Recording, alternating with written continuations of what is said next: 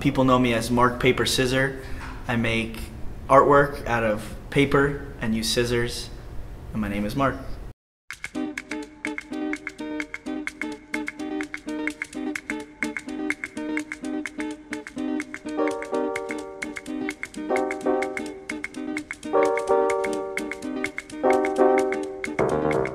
A lot of the work is straight thought to cut. There's no drawing, there's no pre-planning. It's just how I'm feeling, and basically I'm drawing with the scissors.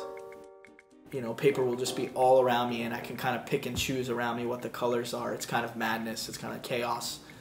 And I think that kind of leads to what comes out of it in the end, that kind of my workspace is chaos, and what I'm doing is picking from the chaos of shapes and colors, putting them in a composition that I like, that makes me happy, that I'm hoping will draw some type of emotion or feeling out of whoever's looking at it.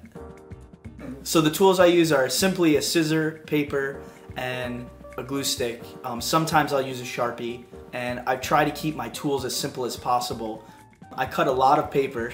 I cut a lot of paper in, thousands and thousands of different shapes. The scraps and the leftovers that I don't use, I save all of them, and I've saved them for the past 8 years. I'm still happy with what I've learned by sticking with one thing and not straying from it. I think that's taught me a lot. It helped me to sit and kind of contemplate meditatively to cut paper, and because it was you had to put so much focus on what you were doing, everything kind of disappeared, and I can channel my creative energy towards that one process. Every work is made up of simple shapes. They all start from simplicity and build upon that I think people really connect with and are genuinely drawn to something that's handmade, because it's special. You can see the imperfections, and to some people might say, well, it's not perfect.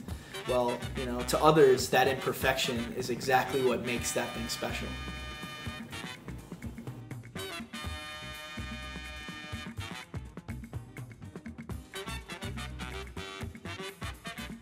I think that, in essence, it's all boiled down to the simplicity of cutting one shape, which leads to the next.